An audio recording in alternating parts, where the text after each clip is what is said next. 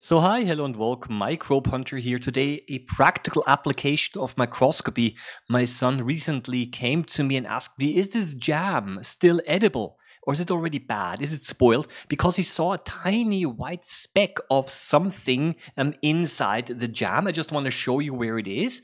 And he was kind of worried that this white little thing that you see over here, that this is some kind of a mold. And I said, well, actually, this does not look like a mold because mold is actually fuzzy and this looks quite shiny, so probably not a mold, but I was already kind of worried. Well, what happens if it is some kind of a bacterial colony? Because bacterial colonies, they look kind of smooth and shiny, at least many of them. It didn't quite look very round like a colony, but you never know. Maybe it kind of got spread apart a little bit and smeared apart.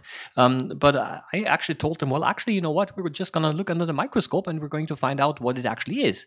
Yeah, and this is what I've done. I used a little wooden bamboo stick, and I simply tried to extract this white thing in there. And to my surprise, it kind of could be removed quite easily. Well, it stuck quite well to the bamboo stick, so this was already a first sign that we're probably not dealing with a fungus here or mold here, because fungi and molds, they have those long cells, filament-shaped cells, the hyphae, and they kind of grow into the jam, and they look very fuzzy, and this really didn't have the right appearance. So in any case, I put it on the microscope slide, I spread it around, and yeah, indeed, I thought this kind of does behave now a little bit like a bacterial colony, but I, at the same time, also said this, I have to add some water here because this would be too concentrated. I wouldn't be able to see any bacteria, any individual bacteria. And when I added the water, I said, no, this does not behave like a bacterial colony anymore because it didn't properly mix. Okay, it did not properly mix, and when I added the cover glass and when I put it under the microscope, it actually was confirmed that what we've got here is this here, all of this white stuff here on the left and the right side, that is water, and this is whatever we isolated now from the jam. Yeah, it looks like there are tiny little dots in here. I was saying, well, maybe could these be actually bacteria in here? The magnification was not really high enough for me to say, but the fact that it didn't properly mix already was some kind of a sign. I don't know. Yeah, whether these are actually bacteria. So, but still a little bit too early to decide. So I had a closer look at this and then came to the conclusion that, well, we have to definitely go up with the magnification. This is a 4 times magnifying objective, so individual bacterial cells would not be visible anyway. Here at 10 times, I already started to see some cells. And I don't know if you were able to catch them. As a matter of fact, if we go back a little bit here, I just want to show you here again. Okay, here we go. Okay, those here, these here are actually cells here. They look transparent, but these are cells of the jam itself. We're talking about here an apple and a raspberry jam, and so it's a fruit jam, and these are the cells of the fruit here, right? So just as a size reference, and those tiny dots are way smaller. Yeah, bacteria would be in a similar size here, but I could not see it quite well, right? But yeah, indeed, these here are indeed cells from the jam, but over here we still are not able to see anything that would make me think that these are bacteria. But we have to go up a little bit with the magnification here, right? All of those fibers that you see over here, these are just contaminants. You just ignore those. Yeah, this here as well. This is just a contaminant, which is because I cleaned my microscope slide with some tissue paper. So these are probably some fibers from the tissue paper. And yet here at a higher magnification, we can now see those individual dots much better.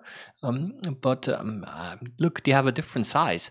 And over here in the water area, you could actually see that there's a very clear separation. Normally, if these are bacteria, they would actually start to dissolve in the water and they would kind of float away.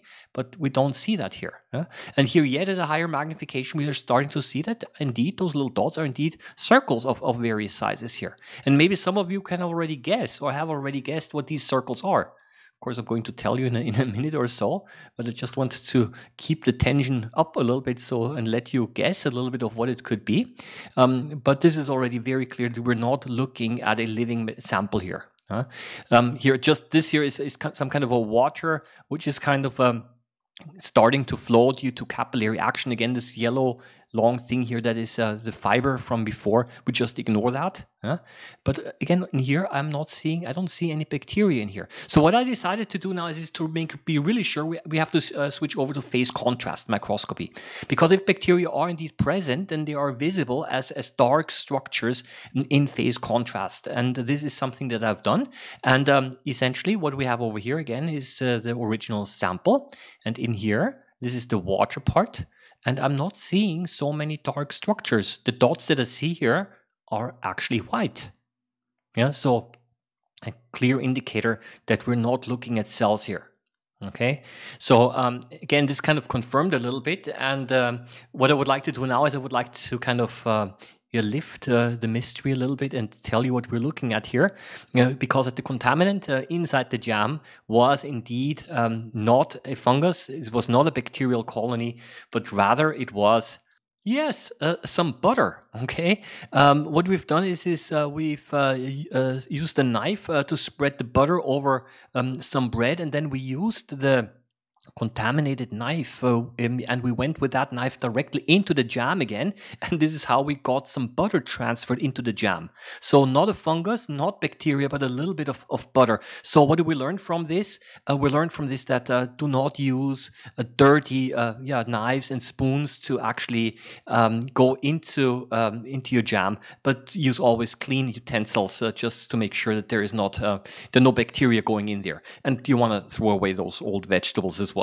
Okay, yeah, so this basically means we can still use this jam, and this basically showed you also a little bit how we can use microscopy to check the quality of food. And if you like these type of videos, I would like to, of course, invite you to subscribe to the channel. There is, of course, plenty more microscopy material coming up in this channel over here.